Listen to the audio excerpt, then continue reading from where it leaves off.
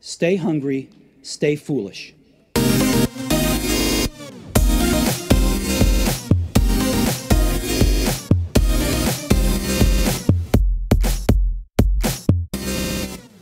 Do you have an idea for a business but don't know where to start?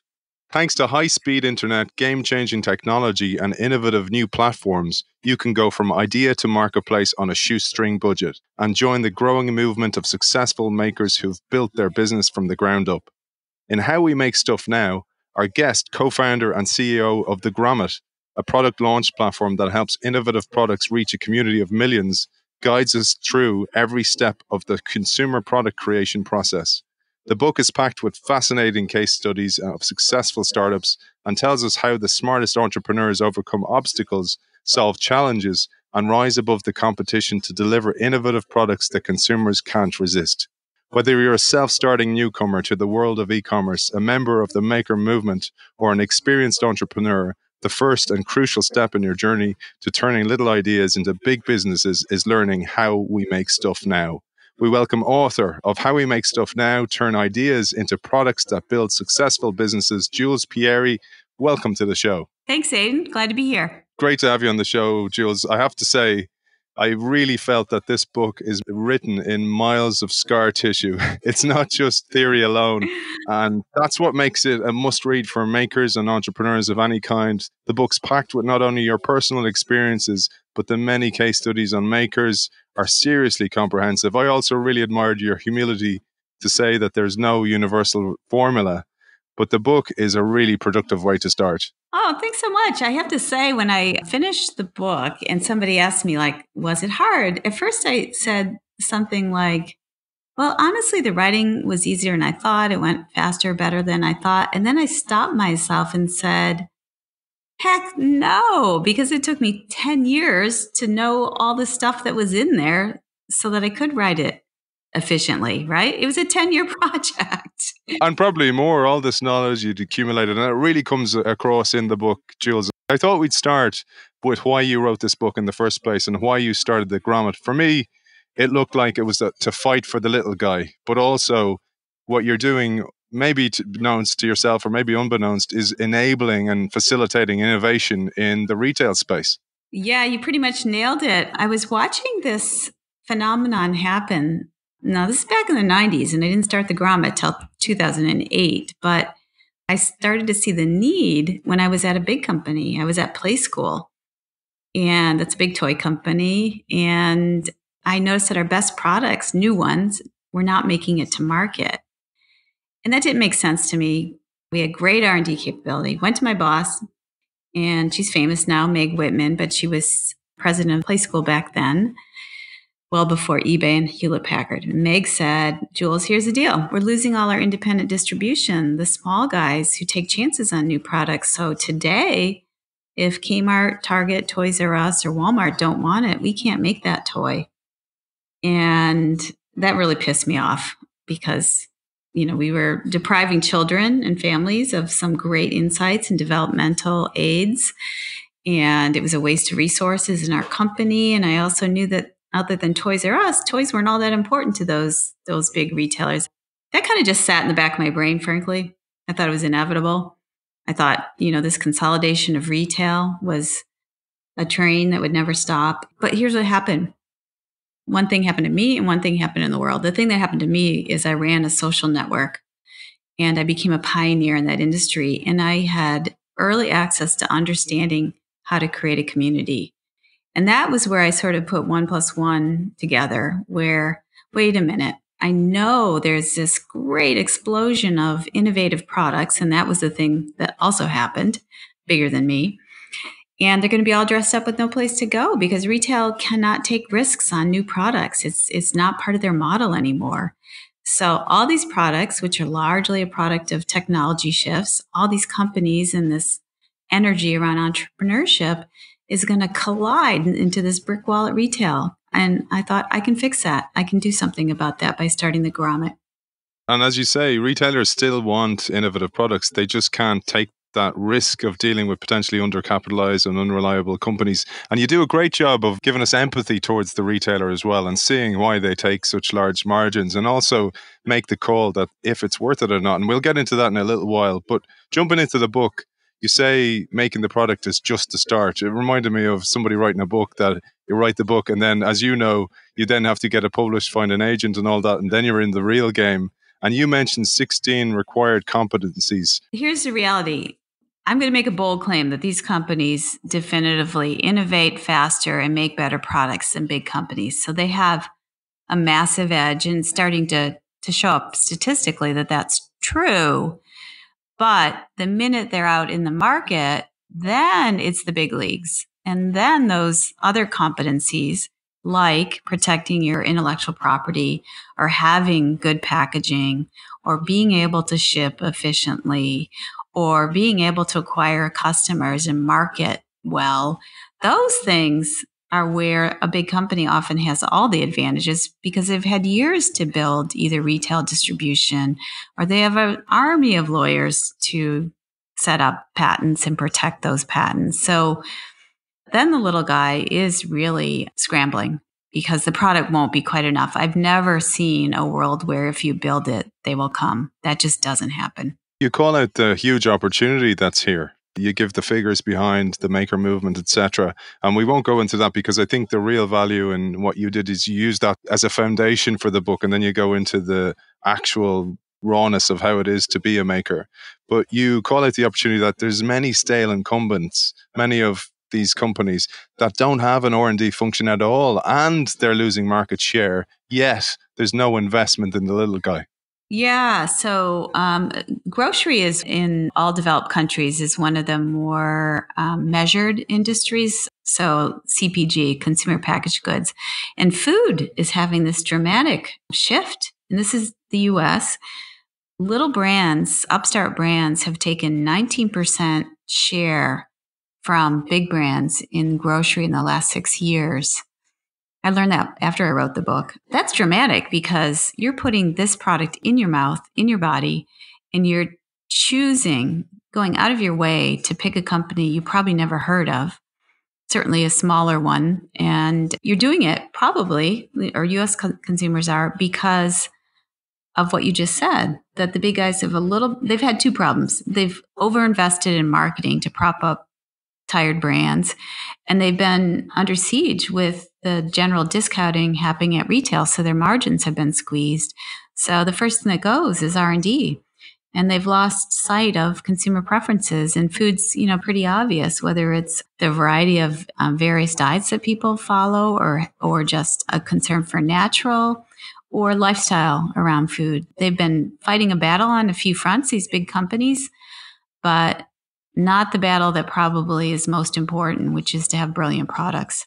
And the opportunity is clear. You do a great job of kind of building that up and presenting that. But then you're also, as I mentioned, humble enough to say to the reader and to the maker perhaps, or the potential entrepreneur, that you really need to be sure that you want to embark on this journey. And it'd be great to touch on that because we're really betting on our family's security and your own sanity that the maker movement will be the right thing for you, or the entrepreneurial shift will be right for you. And you call out lots of things you need to consider before quitting the day job. Yeah. So the biggest first one is there a real business opportunity here? And I would do anything you possibly can to quantify that, in that you want to be sure you're not solving a small problem with a small number of people who care about it. You'd like to be solving a larger problem, and one that people might even have persistently, not like the extreme of that would be quite often parents solve a real problem with a product. They are dealing with some developmental issue with their child, but that issue is very, very fleeting. And so by the time the parent starts looking for a solution, the problem's almost gone away. So even though the problem's real, the market opportunity isn't very good because people aren't in that problem for very long in the lifetime of raising their children. So that's an example of I probably wouldn't throw over my life to solve this problem that a child's going to present for a month of their life. Similarly, though, you can look at any area, whether it's through researching. In the US, we have small business administration offices, and they get you access to government data, which is our tax dollars at work, that are like gold to prove how many people are operating in any particular hobby or area of business. You can look at Amazon and see what's out there. So that's both market research as well as getting a sense of the volume of the products there. You can find flaws in the products. Google Trends. Are people searching for the problem you're looking to solve? So lots of ways to quantify this. You totally owe it to yourself, because believe me, quantification is going to become a really important part of everything you do, whether it's efficiently acquire customers, producing the product with appropriate margins. Like, you can't be afraid of the numbers right up front. Don't just look in the mirror, talk to your mother and brother and think you're onto something. And similarly, I would say that another chance, so that's a little bit academic. That's a little bit like desk research right there, what I described to quantify that. But let's say you're pretty encouraged by what you see in terms of the potential market.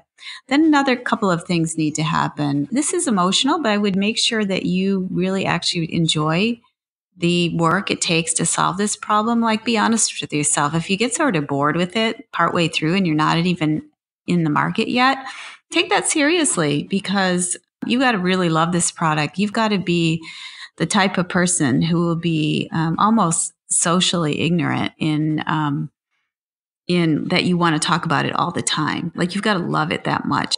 I'm not kidding. Like, great entrepreneurs. I'm thinking of a man, Russ Wilcox. He invented the technology e-ink, started the company called e-ink. It's what powers Kindles and e-readers. He was on to a new venture. We were on a panel together speaking at Harvard Business School. And like, this venture is brand new. He wanted to get into some kind of accelerator or contest. And we're in the middle of speaking, and he basically jumps up, writes a number on the whiteboard, and tells everybody in the room, I need you to text blah, blah, blah to this number, because that'll help me get votes for my new company into this contest. Brilliant. Like, guy's a, millionaire, billionaire, I don't know, but that's not the point. The point is, he's back at it, like, not shy to ask for help. So you got to have that kind of passion and keep judging your own gut there about the product in the area and the people you need to talk to. And then I would say a third thing you can do, and this is a little further down the road, but prototyping is another pause point, basically. So prototyping for me means getting the most low fidelity, roughest version of your product in front of strangers. That could be a sketch. That could be made out of paper, cardboard, clay. I'm not talking about fancy CAD drawings or fancy 3D models. I'm talking about the most basic thing that helps people understand your idea, and then getting it in front of those people who don't love you, who will tell you the truth, who aren't invested in your emotional security, and just will give you feedback. Because the minute you cross from sort of prototyping and really refining your idea into something that's going to be manufactured, you're committing to a much bigger level of endeavor generally, because you might be ordering tooling. You're definitely negotiating with a factory. You're unlikely to create your own factory, so you're finding resources that are going to cost you money. So prototype is another good pause point. I love when you talk about prototyping and you mentioned the word there, commitment, and you say to consider the tail of the chicken and the pig. Yeah. So essentially, we'll think about a typical breakfast. The chicken is involved, right, with the eggs, but the pig is committed. Coming back to something you said here, you mentioned earlier on about testing the marketplace, and you do a brilliant thing with your module that you run in Harvard Business School, where you get the students to test the marketplace with Facebook ads. This one is really low-hanging fruit for people. Yeah, so quite often there are a lot of sort of starter programs for entrepreneurship for the students at Harvard Business School, and quite often, they don't do a whole lot of guesswork about whether there's demand for the product. They will take a very small budget. We're talking about hundreds of dollars, not thousands, and put up some ads on Facebook that only lead to a web page that, there is no product yet. There is no service yet. They're only describing what they might do in the future. And they want to see if people engage, click through, In some cases, they'll collect email addresses. Hey, when we do this later, can we back out to you? But it's a measure of demand, a very, very easy way to measure demand. And if nobody's clicking on your ad, no matter what you do to it, that should tell you something. Again, I mentioned at the start that this book was written in scar tissue and that you include warts and all your experience, which is real wisdom. And you share your experience here with the grommet because you said that it was one of the things you would have done with the grommet was prototype early. Yeah, I didn't take my own advice. It's a shame on me because I'm an industrial designer. I value prototypes. So what I did was I was raising capital to start the business, and the early capital came basically from friends.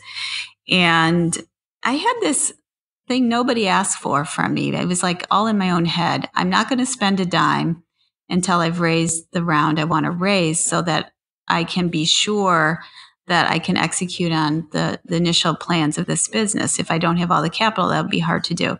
Big mistake. Here's why. If I had just taken $5,000 or $10,000 and worked with a software developer to develop a clickable prototype of what I expected our experience to be like, launching one product a day, a video, having a live conversation, I would have probably, I'm quite sure, raised money faster and been on my way in a more effective way with better investors because I was kind of waving my arms and using a PowerPoint, but there's no substitute for a prototype, and a clickable website prototype would have been that for our business. What held me back was that idea of like, it's a little bit of a rookie error, I suppose, like thinking I need all the money before I spend any of the money. But the other thing that held me back, which is a worse reason, the first reason I gave you is kind of human. The second reason is a really bad reason. I knew this business had to be executed well to inspire trust and to get high quality products onto the platform. And execute well meant to me not a clickable prototype, but something that was fairly well refined. And you can't do that for just a couple $1,000s.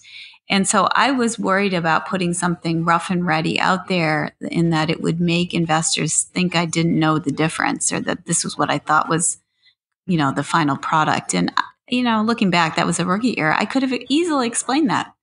Could have easily shown experiences, maybe not the grommet, but experiences that I thought were representative of what I was going for. I could have done, some simple design mock-ups of what that would look like so that they knew I had a clue about building a brand and a customer experience. But the prototype could have been pretty down and dirty and done a better job than my PowerPoint. Funding, as you say in the book, is close to your own heart and very deep in your experience, particularly because you launched the grommet in 2008, right in the financial downturn. It'd be great to get an understanding of how a maker or an entrepreneur can approach funding. I think the thing that's interesting about funding a maker business is it's a lot different than, say, a software business. Our business, while it has an e-commerce component of it, effectively, is funding a digital business, whereas makers have a whole different set of needs. They're looking to fund their early production. They're looking to fund usually a pretty skeletal team. They don't usually need a ton of people right up front. And quite often it's around marketing and sales. And they're looking to fund inventory. On the first one, sort of like, let's get going. Most of the work will be sweat equity at first, like whether it's big borrowing, stealing design or engineering resources, using your own capital. You're unlikely to be able to fund some of the very earliest steps with outside investors unless you have access to, private capital and angel investors in your own network. But the big advantage in these products is that once you get to the point where you have a credible idea that's, developed and at least in a functional prototype, i.e. something that looks like the real product, you can go out to the crowdfunding platforms, which wouldn't have been available to us, but are God's gift to these businesses. And the reason I like the crowdfunding platforms, and I particularly like Indiegogo for this purpose, is because they're almost like running a mini business right up front. So you get a taste of what your life could be like without quite having taken on the entire business necessarily. You're really usually trying to just get a little bit of market feedback, but mostly fund your early production run because that's what you've promised your backers. You'll send them a product. And you have to run a pretty sophisticated marketing campaign to do that. Indiegogo gives you a ton of help. but you've got to stay on it. It's something that, again, there's a lot of infrastructure around it and a lot of consultants who can help you to get a great video together and understand how to succeed, but you have to do the work. Like, you learn back to that. If you build it, they will not come. You have to do the work. You have to get the word out there about your campaign. And of course, the platforms will help, but I love that. And then I mentioned earlier that they might makers might be looking to fund either tooling or an early sales team or marketing efforts or inventory. And I would say the other opportunities makers have that, say, software businesses don't have is funding inventory is not something you should do through giving away part of your company, i.e. raising equity funding. That's something where you can either get your retailers to prepay, which is not easy, but sometimes some of them will, or a partner who's interested, like a larger company who's interested in seeing you succeed because they probably want to consider buying you someday, or more straightforward sort of bank loans and kind of more debt financing for inventory. You don't necessarily want to be giving away your company just to be buying inventory. So financing is a little more nuanced, I would say, in these companies than in the typical, Facebook, Mark Zuckerberg type vein, where you're pretty much going to a known set of angel investors and venture capital investors. The world here is more layered. Another word of caution you say here is that many times if you take on VC money or angel money, you can be under undue or premature pressure for growth. And that premature growth can be almost fake growth or artificial growth, where you're acquiring users or clients or customers prematurely and you favor, and as do I have to say, a slower growth, a brand growth, rather than sales on the back of kind of intermittent marketing campaigns. Yeah, I would say that's more or less how the grommet grew. It wasn't entirely my choice, frankly, as you mentioned, the I'd like to take credit for it. Oh yeah, we did it the right way. We went really slow for 4 years, but frankly, there was no capital to do that. History is written by the victors, Jill. I suppose. I guess I haven't quite self-identified with Victor yet. I'm very aware of what the true story is, and the true story is there wasn't a lot of capital, so we did it the old-fashioned way, brick by brick, like every day, launching a kick-ass great product that really had great quality. To this day, our return rates are under 3%. We sell the product. When I modeled the business, I thought we'd be in the teens at least, because these are unknown products. Like, why would our e-commerce return rates be less than the industry averages, which are double digit? Mm-hmm. Nowhere near that. Always been 3%, because we actually were doing it the old-fashioned way. These were products that were and are still worth your money and your time. But we were essentially building a big, distinctive, competitive position, like something that's incredibly valuable because it's a very crowded world. So to be distinctive, to know who you are, to deliver consistently, is very valuable. But the business was minuscule. We had zero capital to really scale in any way. So yeah, we did it the old-fashioned way, and it, if you can survive as long as we did, 4 years in that really, really kind of starvation state, then you have something to work with. Most companies and individuals just can't survive that long. It's pretty painful to live. I think a year or two in that state, you should expect that. And in fact, I wouldn't invest in somebody who wasn't willing to go through and show me that commitment through a year or two. 4 is just probably twice as long as is humanely sane. Talking about funding, you call out that we need to really approach friends and family members with caution, because we need to be sure that relationship will last even if the business does not. With an angel investor, which in my early days were all friends, mostly people I'd been to school with, I would look them in the eye and say, look, Mark, I'm thinking of Mark Bono right now, a real person. Look, Mark, our friendship's really valuable to me, and I am going to work as hard as a human possibly can to give you the best return on this investment that you've ever seen. That is my goal and my intention. But statistically, odds are I'm going to lose every cent, despite what I just said. Statistically, that is what the probabilities would say.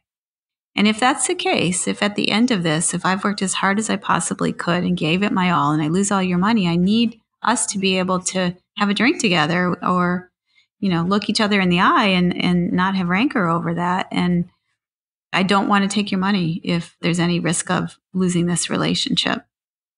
And here's the reality. I didn't raise money from anybody who couldn't fully lose that money, that they were, they had had success in their own careers and were interested in fostering somebody else's success and hope for a return. And the one or two times where the person had expressed interest in investing in the business, and I was pretty sure that was not the case, that they would be losing sleep over the investment, then I basically sort of just quietly dropped the conversation, because you're going to lose enough sleep over, what you need to do as an entrepreneur. You cannot take on the burden of somebody else's lost sleep. You want them to, write a check and forget you, basically. That's the ideal circumstance. Yeah, and you say also you shouldn't have guilt over it not working out. Most don't. And also the VC shouldn't impose guilt or make you feel guilty in any way, because that's the game that they play.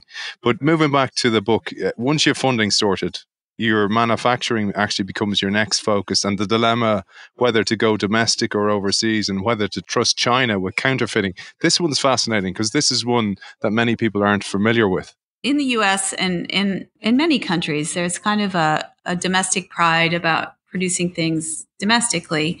It is an advantage for a company that can, in the U.S., claim, made in the USA. And, if you're in France, made in France, and made in Japan. And, a lot of countries really do care about this. They have sort of an inherent patriotism, but also a sort of deep-seated trust that things were probably done to a little bit higher standard or a more relevant standard in their own country.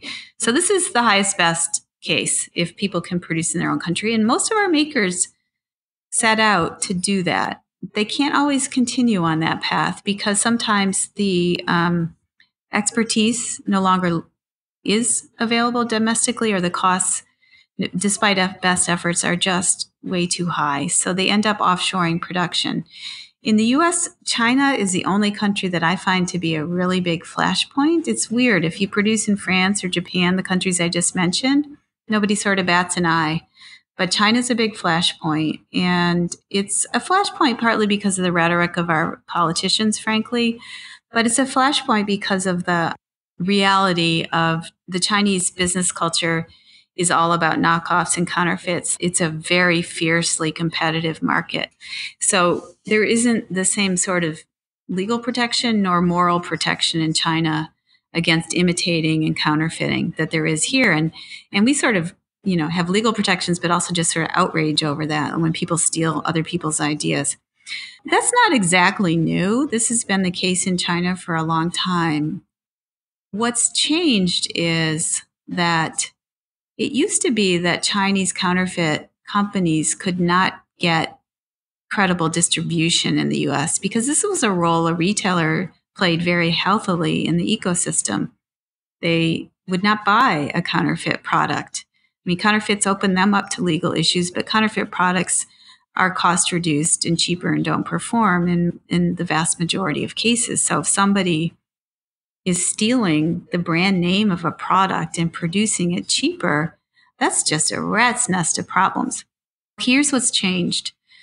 Amazon is probably the best business ever born from a sheer effectiveness standpoint, and Jeff Bezos, being the mastermind, is all hats off to him. He's an incredible entrepreneur.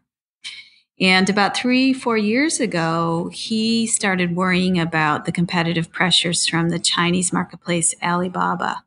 We think he thinks about Walmart all day, or he, thinks about other companies. He thinks about Alibaba more than anyone. And so he changed a really important rule on Amazon, which was until 4 years ago, anybody selling a product to a U.S. customer, say, or an Irish customer, had to have a domestic representative in that country. There was a middleman, basically.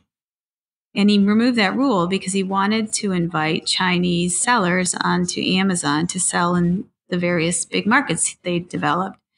And it really worked. The Chinese manufacturers flooded Amazon, and now 25% of what you buy on Amazon comes directly from a Chinese factory, a company that didn't do all the work to create distribution. They just take an express train to an Amazon customer. But the problem is, because they are not known for originating, their playbook is more about copying and counterfeiting. That's what they're doing. So when you buy a product on Amazon, and our makers discover this every single day to their great heartbreak, they will find their own photo on a package on a counterfeit product. They will find their own brand name that they've trademarked on a package. And it's always cheaper on Amazon than the real product. So it gets the top listing. Amazon doesn't know the difference. Amazon's not trying to sell you counterfeits, but they win the price war, these counterfeits. So you buy it. It fails. You're pissed. You blame the original company. They're out of business. Amazon did quite well in that transaction. You did not blame Amazon. You thought that you bought a crappy product from the originator. So that's the problem with selling on Amazon, because customers who might want to buy your real product, you've done marketing, you've put a lot of money into building your brand, you've done all the right things, but they have Prime, so they'd rather buy it on Amazon. They click the buy button, and if you are present on Amazon, then your customers can't tell the difference between the counterfeits and yourselves.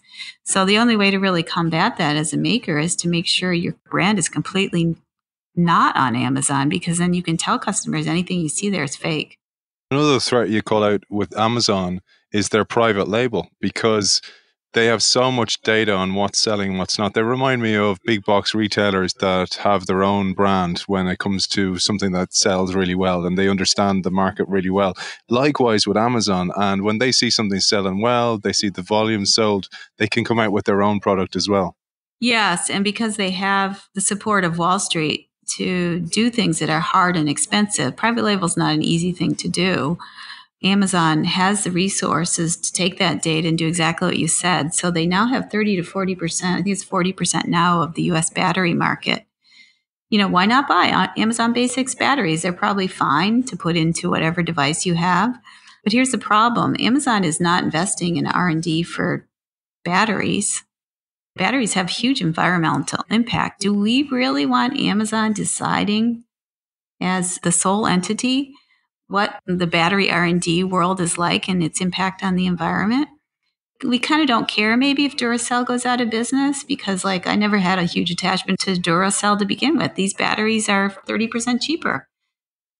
But the innovation behind those batteries and what it takes, that brand has a price for a reason. Mm-hmm.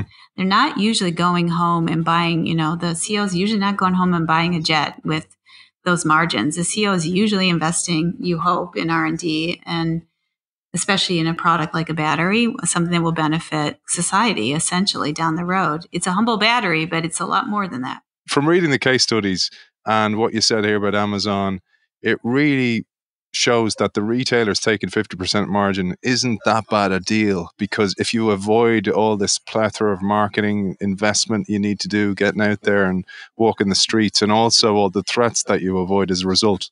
Yeah, credible retailers, which I would say, most are. I'm not really sorting them, other than a couple of the big digital platforms like Amazon, are in business to have long-term relationships with their suppliers. It's inefficient for them not to, so they want you to do well. They'll squeeze you, of course. They're not the benevolent organizations, but they are trying to protect their customer. They know that their customer will blame them if they sell them a shoddy product, certainly a counterfeit, but just a weak product. They will take responsibility for those products. So they play a very good role in sort of curating for quality and for the customer's value and end benefit. They're putting a lot of infrastructure, whether it be keeping the lights on and having the real estate, but especially the trained staff to actually talk about your product, because the more innovative your product is, the more likely it is to sort of die on the shelves unless there's somebody there to help it. Because you're not looking for it. It's not that your product isn't great or the packaging isn't good, but it's very helpful to have a sales staff who can go the little bit extra to get people to pay attention to something that they haven't ever imagined existed. So they do an awful lot of marketing too to bring people into that store, the marketing dollars that you don't have to spend. So It's kind of this fad or trend right now, direct to consumer. I do a lot of work at Harvard Business School and listen to a lot of pitches, and it's almost like somebody's like taken over the air vents and piped like this subliminal message of direct to consumer. It's so much better. Knock out the middleman. You'll have better margins. And you hear these messages in the market, like, whether it's Casper mattresses or anything you buy directly, like, we cut out the middleman so you get a better product at a lower price. That's not true, because the new rent, if you're not paying the 50% to retailer, you're paying it to Facebook and Google to find customers, is digital rent. So I would much rather pay that rent to my local retailer. I'd even rather pay it to Walmart than I would to Facebook or Google, because they're creating jobs, especially in the case of local retailers, a streetscape that I enjoy seeing as opposed to empty storefronts. They're creating jobs for teenagers who learn how to do customer service in their, surliest stage of themselves. It's a good time for them to learn that. Local retail has a lot of benefits. You don't see Amazon's name on the back of a Little League or soccer t-shirt. You see the local bar or the local restaurant or the local gift shop. So they have a lot of reasons why we should want them to exist. And the least of all is our own pocketbook. We can get a safer, trusted product when we buy it from a regular retailer. You call this out in the book as well. Amidst all your marketing, amidst all the fact that the product is the marketing, etc., at the heart of it, be a human brand. And as the world goes more global, you act more local. That's been a big tenet of the grommet, like making business human again, because remember, even though I'm a social media kind of maven, or at least maybe not maven, but I was a pioneer, I was concerned about digitizing everything, all relationships, and the general trend in that area. So it was a big commitment in our business to always feature the maker and ourselves. And video is a great platform for that, to say, no, here's me on this video. I tested this product, or here's me, I made this product, and lend our own reputation to our customers, essentially, that they could trust us. It's so basic, but it's kind of revolutionary today to have the courage to do that. Jules, you cover so much in the book. We're not going to get through it all. You cover e-commerce, payments, finance, inventory management. There's so much in this book, and you go really, really deep on it and align each of those chapters with many, many case studies. So we're not going to get it through today, but there's a quote I really loved where you talk of ideas when scaling your business. It summed up for me the spirit of innovation that you have, and it goes like this. And sometimes, the best times, the real magic happens when you just try something that you haven't seen anywhere. And that novelty or special arbitrage opportunity puts unexpected wind in your sails, and you ride that condition as long as you can or until others discover it. I love that. And I thought it was a great way to finish today's show. And I welcome you now to leave our audience with a call to action like you do in the book, to see this opportunity, to consider it, and give a bit of encouragement for what lies ahead. I've always managed my life to have no regrets. And I've never found that I regretted things I did do. It's more the things that I didn't do. And I try to keep those to a tiny, tiny list. And entrepreneurship kind of falls in that bucket. I'll give you an example from my own life. When I was starting the business, it was hard to understand. And my brother, who loves me, said, what are you going to do if it fails? And I knew what he really meant was when it fails. And I didn't almost blink an eye. I kind of said, look, I'm not going to be unemployable. I'll make sure my family doesn't end up in the gutter, and I'll get a job. But I need to do this. I need to see this through. I think everybody has kind of a physical tell of when they're nervous about something. And usually that means, to me, I'm on a growth edge. Like, it's actually, even though it doesn't feel good, it's the right place to be. So for me, it's my stomach. My stomach just kind of does flip-flops or gets churny. And other people's, it could be headaches. It could be sleeplessness, lots of reasons why physical reactions. But try to embrace that, because I think the people who end up most disappointed in life are the people who, once they hit that thing, like, ooh, I'm nervous. Ooh, I don't like this headache. I don't like this heartbeat that I'm feeling. They back off of it. And if they just push through that thing of, okay, this is not going to feel good, but I'm going to walk through this fear. Everybody's fear. I have my own fear. I'm going to walk through this fear. And the way I walk through it isn't like just arbitrarily walking through. I let my brain start to work on what are all the worst things that could happen. So like my body is just instinctually reacting badly, right? It's unhappy. It doesn't like what I'm about to do. But then I let my brain kind of take over and say, what's the worst thing that could happen? In the case of my brother, it was, I'll get a job. Now, often the worst thing that can happen is something you can live with. So you say, okay, that might happen.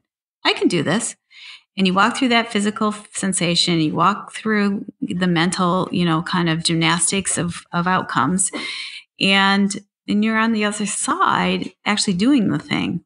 Every time you do that, you build up a muscle. I call it the confidence muscle. It's confidence in yourself.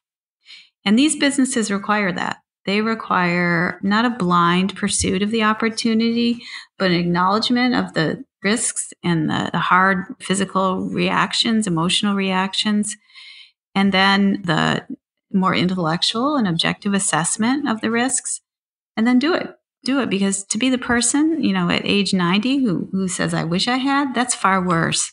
Nobody judges you for a failure the way you do. People are too busy. They hear about your failure. It's one conversation. Okay, what are you doing next? That's pretty cool. You did that. How can I help you? That's where it goes. Like everybody just moves on, and you can too. Beautiful way to finish it. And Jules, where can people find out more about you, the Grommet, the book, etc.? I'm easy to find on social because I just use my real name. It's Jules and P like Peter, Ieri. So Instagram's where I'm most active, but Twitter as well. And then the book itself, there's a whole website for it, how we make stuff now.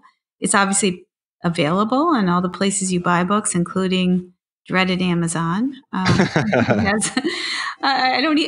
swear to you, I don't know all the people who reviewed it, and it's a 5-star book. It's been a bestseller there. It's on Barnes & Noble, but you can also find out more about it on my own website, because I actually do keep that website up and add new resources to it as I learn new things since the book has been published. Jules Pieri, author of How We Make Stuff Now, Turn Ideas into Products That Build Successful Businesses. Thank you for joining us. Thanks for having me, Aidan. It was a blast.